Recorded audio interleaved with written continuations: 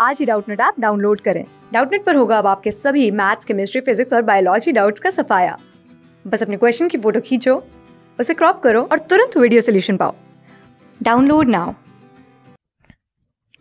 Hello students, welcome to Doubtnut. तो चलिए question देखते हैं। We have been given to find the distance between 2 points 0,5 and -5,0। सो हमारे पास यहाँ पे 2 पॉइंट्स है। लेट्स से ए जो कि 0,5 है and point B which is -5,0। सो यहाँ पे हमें एक फॉर्मूला पता होना चाहिए, that is called distance formula.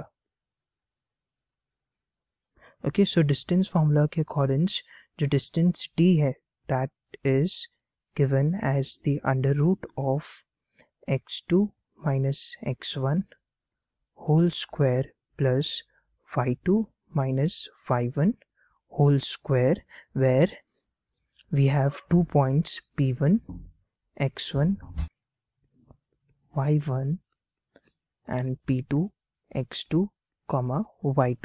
सो यहाँ पे p1 और p2 के बीच में हमने डिस्टेंस निकाला है and we have use the distance formula. So here we just need to consider P1 as point A and P2 as point B. So for the given question जो distance D है उसे हम कैसे लिखेंगे? x2 minus x1. So that will be -5 minus 0 whole square plus y2 minus y1, that is 0 minus 5 whole square.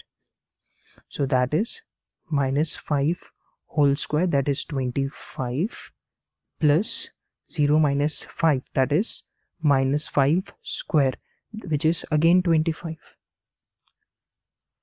तो यहाँ पे हमें क्या मिलेगा? We will get 2 times of 25, which where we know कि 25 is a square of 5. So हम 25 का root लिख सकते हैं 5 and we will keep 2 inside.